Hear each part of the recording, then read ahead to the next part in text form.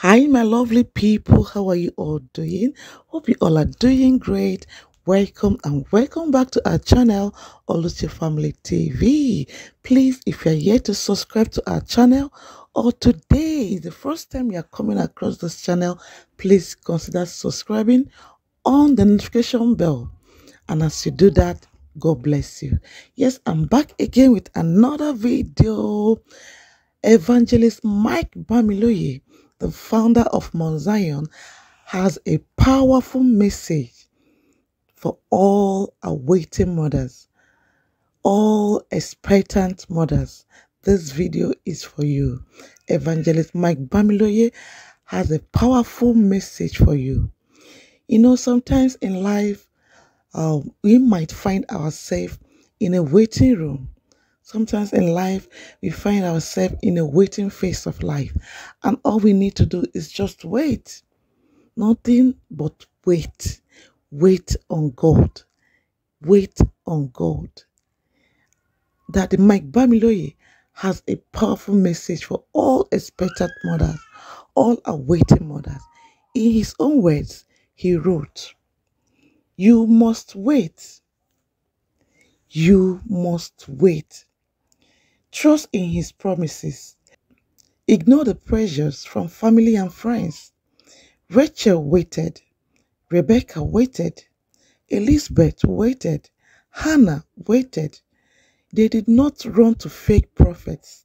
They did not run to baby factories. They did not drink concoction in the middle of the night. They did not go to the sea to bathe. If you are a daughter of Zion, you must wait for your gift from God. If you are a daughter of Zion, you must wait for your gifts from God. The baby will come. Your Joseph, Daniel, Samuel, Esther, Deborah, they will come. Let he or she meet you waiting. He or she must not find a rival, Ishmael, in your house by the time he or she arrives.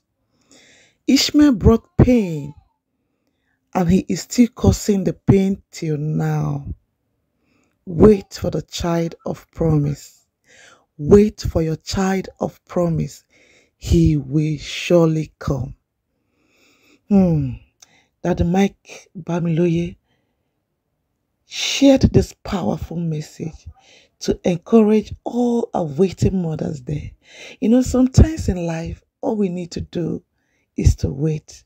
Some phase in life, all we need is to wait. When you find yourself in a waiting room, please wait for your time. For your time for God to attend to you. Yes, it might not actually know the time you'll be attended to, but wait. And as you're waiting, hold on to God. Hold on to God's words. Hold on to his promises. Do not deviate. Do not seek for help in ungodly places. Hold on to God. Hold on to God. Your Deborah will come. Your David will come. Hold on to God. I know it's not easy. The waiting room is not easy. It's not easy. You might be mocked. Do not be discouraged. Hold on to God. All will be well. Your baby will come. Thank you for watching up to this moment. Thank you for watching. Please kindly subscribe if you have not subscribed. Like our video, share our videos, comment. And as you do that, God bless you. See you all in my next video. Remember, wait. Your time will come. God bless you all. Bye.